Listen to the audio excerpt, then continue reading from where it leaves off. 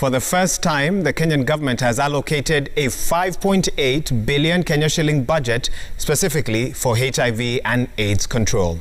The National AIDS Control Council highlighted this today whilst launching the County AIDS Implementation Plan in Nairobi and added that this will significantly raise capacity for ensuring that access to ARVs and relevant treatment remains a reality for those who need it. However, NACC is sounding the alarm, saying that young people aged between 15 to 24 years account for more than a third of new infections. Let's get more details now from Gov't.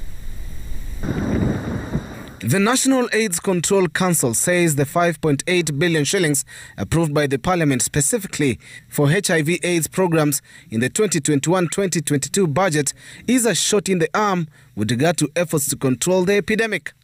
The first step we've done is this particular budget, where Parliament has gotten it right and said, let's allocate some funds, the 5.8 billion that has been allocated, to ensure that we secure the ARVs. The recent standoff between the Kenyan government and the United States Agency for International Development, USAID, over HIV/AIDS drugs in the country, perhaps the latest reminder on why donor funding for ARVs is not a sustainable strategy in the long run.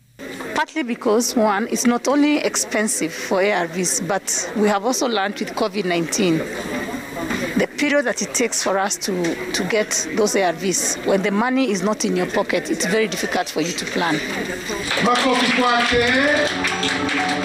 The council today launched an ambitious county AIDS implementation plan in Nairobi, with attention shifting to ending mother-to-child transmission and infections among younger people.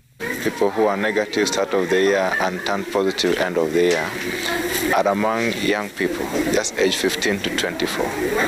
And this should be a big message for young people, that yes, we still have people out there who are not on treatment, whose viral load is high, and your next section counter might be with someone like that, and so I think prevention.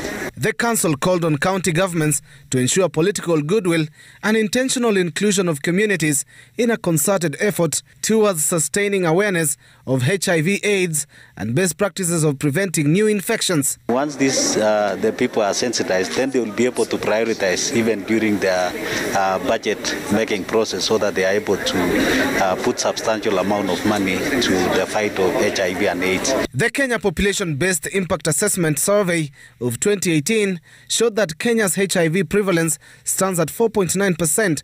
Among women, it is 6.6%, twice that of men, which stands at 3.1% prevalence.